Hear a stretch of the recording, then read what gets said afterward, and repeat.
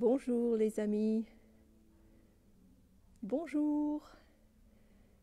Welcome to the Loire Valley. Another day, another virtual tour.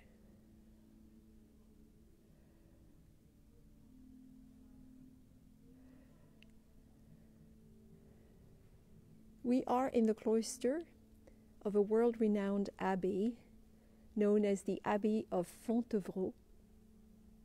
It's located in the Loire Valley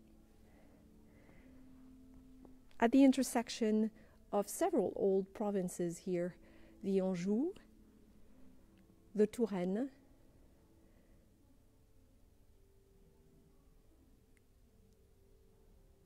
I'm starting in the cloister. It won't be a very long tour, but I wanted you to enjoy this. What you're seeing here was built a long time ago in the 12th century.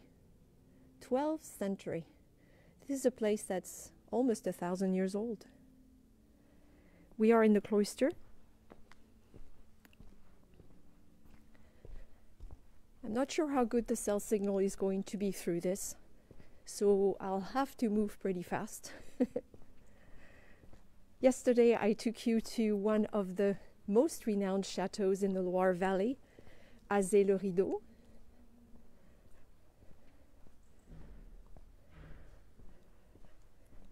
Today we are in the largest monastic abbey in Europe.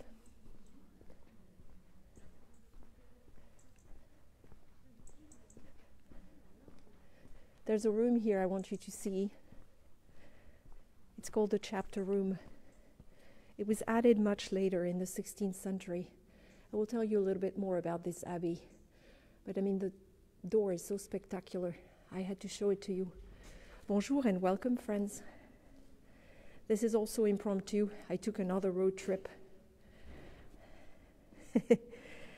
I'm going to try and step in, hoping the signal will stay on for me. I want you to see how richly decorated this room is. The chapter room is where the community of the abbey, monks and nuns, would meet every day, where important meetings took place as well. Very richly decorated with paintings representing the Passion of the Christ and the Resurrection.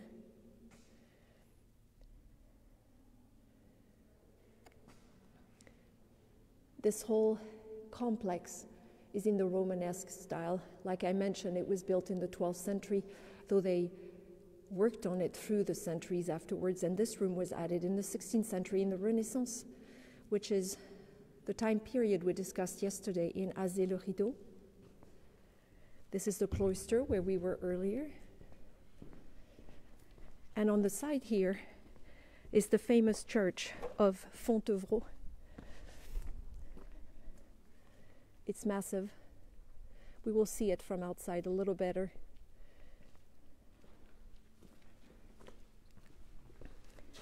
I need to tell you a little bit more about the story of this place. Pretty drafty area. They're doing some work here, and that's one of the things you see when you visit these places off season. This is when they spruce them up and work on them and make them look better. On the left here is the treasury room, the former treasury room, and it's extremely dark, so I won't even step inside it.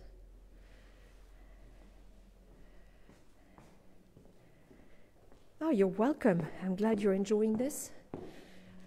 The weather was holding up until the rain returns tomorrow, so I decided to take another road trip.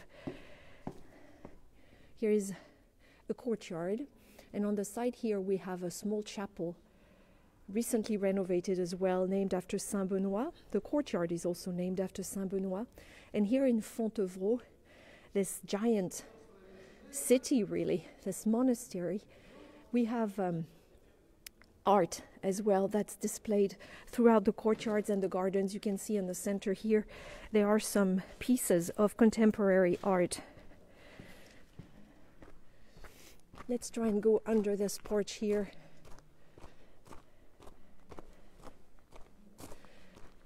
So Fontevraud, the story of this place is quite fascinating. A man created it in the very, very early 12th century, the 1100s. And he believed in the Benedictine order. He believed in hard work, in prayer, in poverty. And this is how this started. And he led the abbey for many years. But before he died, he did something quite revolutionary at the time. He assigned a woman to the job of leading the monastery. Her first name was Petronille, and she was a widow. She had been married. He wanted her to have life experience, and the tradition remained. Through the centuries, 36 women, abbesses, ran this place, and they led the men here, the monks, and the nuns as well, until the French Revolution, when, as you can imagine, everything went downhill pretty fast. The last nuns left in 1792, the last abbess as well. This is the back of the beautiful church. I will tell you a little bit more about it in a second. We are right where the apse is. This church has very, very tall ceilings, quite impressive, very sober to inside. Romanesque architecture, like I was saying, but what it's really well known for is because this place in the 12th century became the necropolis of a dynasty, the Plantagenêt family. The Plantagenêt, who came from England and ruled England and a large chunk of what we would call France today, all of Western France and Southwestern France as well. And all of this happened because a French queen named Eleanor of Aquitaine divorced her first husband, which was also revolutionary at the time. Look at the beautiful scenery. And then married the man who would become the King of England from the Plantagenêt family, Henry II. They had 10 children. Several of their sons ruled and became kings. You've all heard of Richard the Lionheart, or Jean Sans Terre, Landless John, King John. Eleanor of Aquitaine loved this area, and when her husband died, Henry II, she decided that the Plantagenet dynasty needed to have a necropolis, just like the kings of France had in Saint-Denis, Cathedral Saint-Denis outside Paris. And so she buried her husband here, her favorite son, who was Richard the Lionheart when he died, and she finally retired here and died here. So if you go inside this church I'm showing you right now, you can find the gisant, that's spelled Gisants, which is the recumbent statues of Eleanor of Aquitaine, her husband, her son, Richard the Lionheart. They're all inside the church. There used to be more of them in here, but this is where they are now. And look at this. You can see high walls. Early on, Eleanor wanted the abbey to be protected. Remember, those were the Middle Ages, and walls, successive walls were constructed. You had gates to go in. You see one over there. That one was added in the 16th century. But what happened to the abbey after the French Revolution is quite interesting. Nobody would buy it. They tried to sell it off. The nuns left. And what happened was Napoleon, who had come to power by then, early 19th century, decided to turn this incredible place into a prison, jail. And it took 10 years of work, and by 1814 it opened. This incredible place became jail. And you can imagine what damage was done to the structure of some of the buildings to accommodate up to 2,000 prisoners. It remained a jail from 1814 all the way to 1963, when it was finally closed. And it was a terrible place. It had the reputation of being one of the strictest, most unpleasant penitentiaries, if you want, or jails that you could find in France. So from an incredible abbey, open, or that started in the 12th century, the place becomes a jail. And then in the 1970s, the arts take over. The Plantagenet family and the abbesses who ran this place for centuries all were patrons of the arts. They helped poets, writers, musicians, Eleanor of Aquitaine herself was really, she was very proud of that. In fact, if you look at the statue, her recumbent statue, and there her gisant, she's lying down, of course, and she's holding a book, which was quite unusual at the time. And so in the 70s, this place became an exhibit place. The arts were welcome here and have been since. And there's modern art exhibited through the gardens. You see a lot of art here. And I will tell you a little bit more about the museum. Right now they have a project also that they started. They're trying to replace the bells of the Abbey. You see up there the bell tower. The sound of the bells wasn't quite what it was supposed to be, so they started a fundraising campaign to create new bells for the Abbey. And so far they've made 2. The second one is named Richard, and they're going to ask contemporary artists to to create those bells. The bells will be exhibited through the grounds until the 6 bells are ready to go. So there is one here, I'm going to show it to you. There is one up there as well. You can tell from the circular shape of this thing, just the same as here. So this bell is called Richard. It was inaugurated in, well, I don't know if you say inaugurated, let's say it was christened in 1921 this year. You see how it says Abbaye Royale de Fontevraud, and the date is on it, and its name is Richard. Isn't it beautiful? So 4 more bells are going to be made. Here's the date. Meet Richard. So eventually Richard and his friends are going to go all the way up there, or at least I think that's where they're going, in the bell tower, and they'll be ringing just like they used to, just like those bells used to, when this place was a magnificent monastery, a city really. Massive grounds, acres and acres of land and buildings. So let's see. I'm going to take a little spin around to show you what else is there. And hopefully when you come back to the Loire Valley and you're chateaued out, you've seen too many chateaux, you might decide to come here at Fontevraud. I'm going to need to go under there. Whoops. Here we go. Now the good news is you can spend the night in this incredible place. Just like in Mont Saint-Michel, you know the Mont Saint-Michel, this architectural marvel on an island in Normandy. You can do this here. You can stay in a hotel that used to be a priory on the grounds. And if you stay in the hotel, you basically can walk around at night, enjoy the entire abbey, and they light it up really nicely, let me tell you.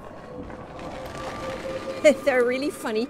They go around with these little golf carts, and in fact she's carrying bags from the parking lot for people who are going to stay at the hotel in that direction.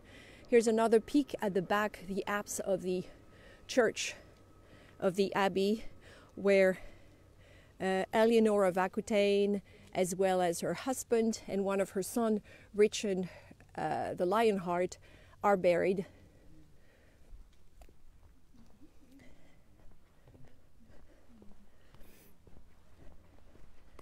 So I looked up the prices of the hotel earlier, and apparently you can spend a night here for a little under 100 euros in December.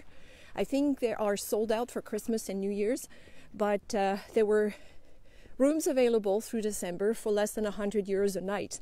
So if you've ever wondered what it would be like to lead the monastic life, to wake up or to walk around at night in a monastery, on the grounds of a monastery, you can do that here in Fontevraud thanks to the hotel. Look at the grounds. And they go towards that wall. So the wall, of course, was raised again when the place became a jail. From the early 19th century to the 1960s. And nobody could escape. I think there was one successful escape. Thank you for joining me today. My name is Véro. I am a tour guide, and these days a virtual tour guide. I like to take this community, Friends with Véro, all my friends in the community around with me when I travel, or when I explore my backyard in this case, since I live in the Loire Valley. So in front of us would have been the priory that belonged to the abbey, and right here where the chapel was is a restaurant. It's actually a Michelin-starred restaurant. It belongs to the hotel, and the hotel is in front of us in the old priory buildings. So you can park on site, and they have those little golf carts to help you carry your bags to the hotel. And like I said, art is everywhere here. Usually contemporary art. You have a structure here. I see some of my friends have just joined. Welcome, bonjour. There's another structure over there. These are rooms that belong to the hotel. They have their own little patio outside. The weather is turning. That's a shame because it was really sunny earlier, but the rain is rolling in soon. C'est la vie.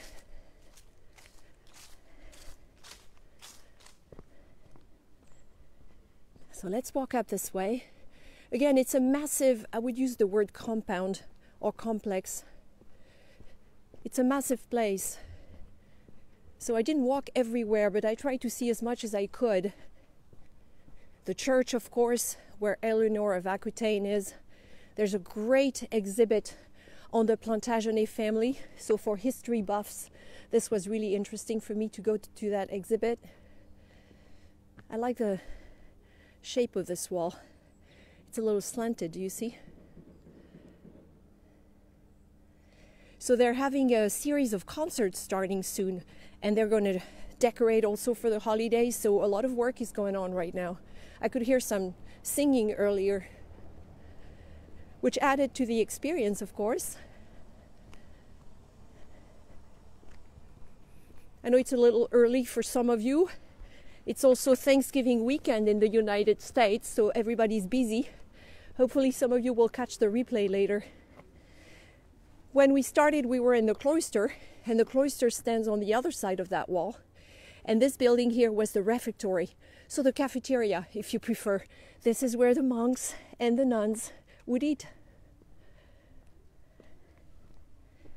On the left is the potager. They had everything they needed to live here and survive. Water, food. Nothing much to the potager right now, but it's winter almost.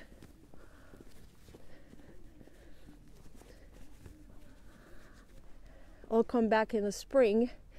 I'm sure it'll wake up.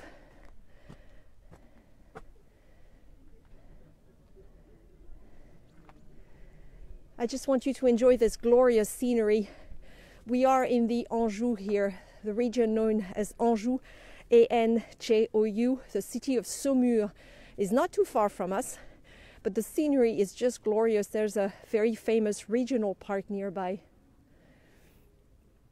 This is the hotel we just walked past, the restaurant, the former priory.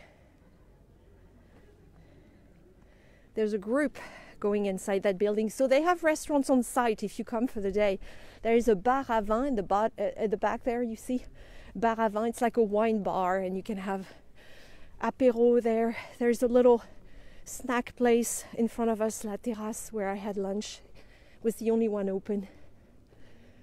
And I'm about to show you, before we wrap up, one of the most interesting buildings here, which is this one. Now, if I were to ask you what you think this building is, what would you say? What do you think this building is? I'm asking because for a really long time they weren't really sure what it was. And they did some excavations and some research, and they finally figured it out.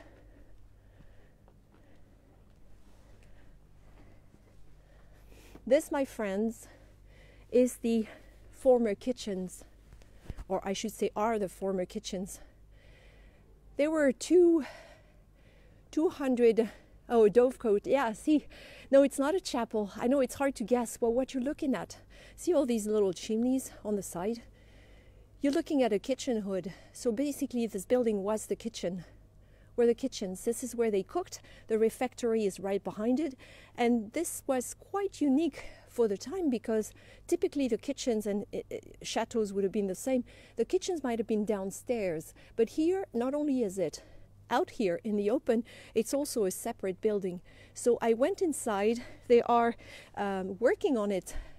This is the first building that was renovated in the early 1900s. In fact, someone who had worked with Eugène Viollet-le-Duc, the famed architect, worked on this and started cleaning it up. If you Google it, you will see photos of it before they cleaned up the roof. It looks really different. So it was one of the first places to be renovated, but it was really showing its age. And in the last few years, they've been really working. You can see that the facades are pretty immaculate. This place is maintained very, very well. There's a whole crew working here. Golf cart beeping. I've never seen a kitchen like that myself. And inside it's all empty. Very Romanesque architecture inside, so quite sober in style. And they're working on the walls right now, fixing them up. But on the outside is where the show is, really. Once you know it's a kitchen, it totally makes sense that these fireplaces, I guess those vents, would be stuck out there. So as we come back around, and not all the buildings, by the way, are open to the public. Like the ones on the left, I'm not supposed to go in. Of course, I was tempted to go, but I didn't. Not all the buildings are open, but there's plenty to keep you busy here, visiting the Abbey, especially if there's an exhibit like the one on the Plantagenêt for, I'd say a couple of hours at least. Here's the church. There's a great view of the church. So we started at the foot of this church in the cloister on the right-hand side there. And here's the actual church where Eleanor of Aquitaine, her husband, and one of her sons are buried. The necropolis of the Plantagenêt dynasty. I learned a lot from that exhibit, so I'm really glad I went. This is one of the reasons I drove here today. It's about a 45 to 50-minute drive from Tours, where I live. Isn't that beautiful? So I said this place was now dedicated to the arts, from a monastery for centuries and centuries, then turned into a jail after the French Revolution, and then back to a cultural center, a center of the arts. There is a brand new museum on site that opened right before the summer. It's a museum of modern art, and it got started thanks to a very generous donation by a couple who had collected a lot of art since the end of World War II. So this is the entrance and the exit, and inside that building on the other side is the Museum of Modern Art. So I bought a combo ticket, and I am now going to go visit the museum. Apparently that couple's collection was out of this world, so I'm really impatient to see what Fontevraud recovered. There's a pretty little house here.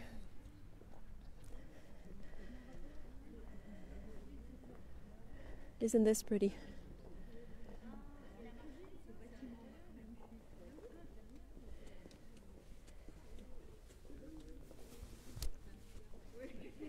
Here is a good place to pay my my respects and say goodbye.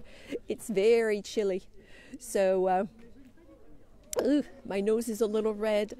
I want to thank you for being here today and joining me for another impromptu virtual tour at the magnificent Abbaye de Fontevraud. I have many more stories to tell, but it's getting cold and I need to go see that museum before driving back to Tours. So I'm going to leave you now.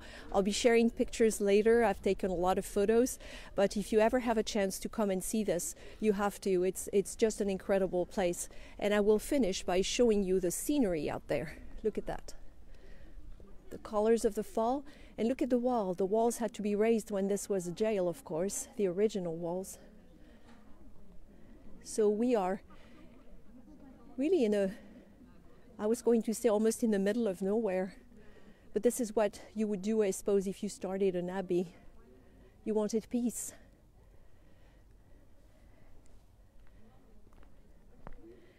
Thank you, friends. Wishing you all a very happy Thanksgiving if you are in the United States. And for those of you who are available on Friday at 6 p.m., I'll be live streaming for the start of the holidays from my city and tour. There's the kitchen in the background over there. À bientôt, friends. Thank you for the stars. I really appreciate it. Thank you. Bye-bye.